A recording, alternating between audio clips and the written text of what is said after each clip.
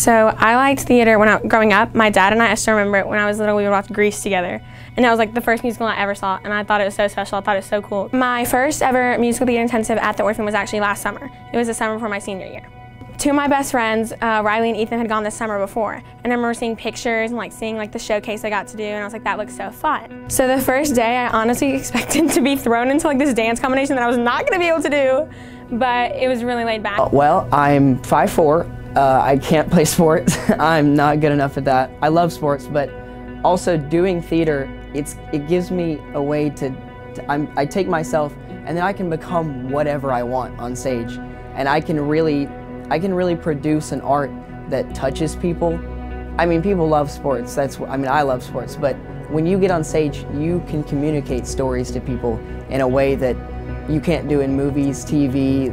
There's nothing like getting on a stage and creating a story for someone and becoming a different character and really creating a new world for yourself. There's nothing like that at all. I only knew a few people. I knew that we would have to sing. Wasn't completely prepared for that. So we walk in. It really you get in as a group and you get to know the people that you're there with, and you get to talk to the instructors, and you really get to learn that the people that you're sitting in front of are real deal. You're working with people who have really done this, who are still doing this, who are gonna leave Memphis and go back to Broadway and start working on stuff.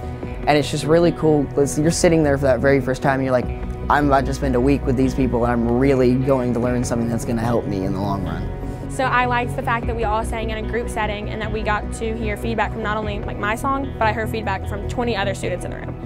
And after that we got to dance, which was super, super fun. And we danced.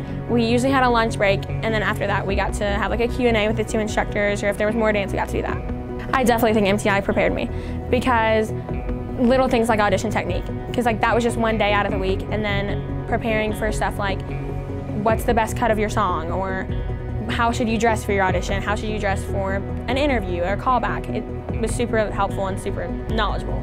If you're skeptical about it, you shouldn't be. It's really a cool experience to do, especially if you're a freshman, sophomore, junior, and you're working up to the audition process, or really if you just want to know more about theater.